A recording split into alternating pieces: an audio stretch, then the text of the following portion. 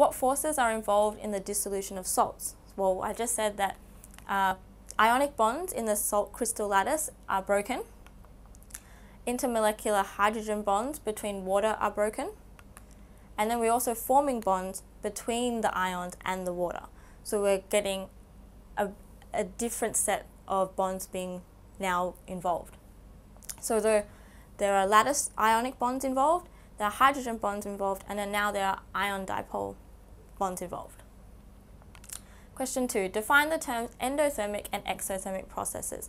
So here we need to make sure we answer both parts of the question. An endothermic reaction is when the heat energy required to break the bonds is greater than the heat energy required to form the bonds.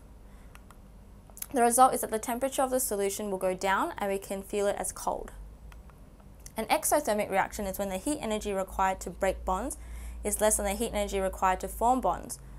So we get a rise in the temperature, and that means the solution will feel hot.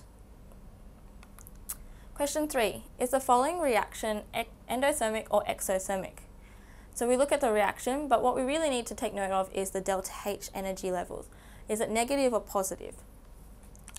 So endothermic processes, the delta H is positive, and in this case it's negative, so it's incorrect.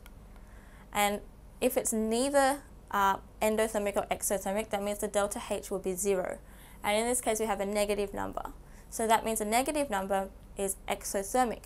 So because exothermic reactions produce energy, and therefore it's a negative number. So here B is the answer, because negative and exothermic.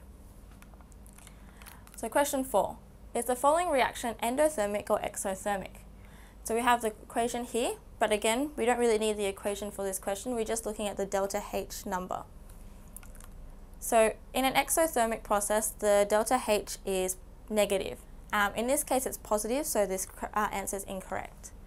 And again, with the delta H being 0, that means there's no change in enthalpy, and therefore this is not the case because we have a positive number here. If it was no change in enthalpy, it would be 0, so it's also incorrect.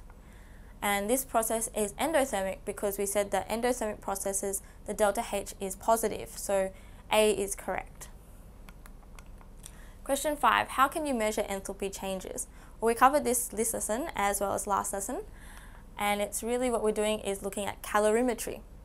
So enthalpy changes can be measured by a process known as calorimetry. It's a technique to look at the change of temperature of a known mass of solid dissolved in a known amount of water in a heat insulated container, so then we can accurately measure changes in the heat. So what we were looking at here today is dissolution of salts. So when we dissolve salts in water, is the solution going to be endothermic, so taking in energy and making it feel cold, or is it going to be exothermic, so producing energy, releasing energy into the surroundings and making the solution feel hot?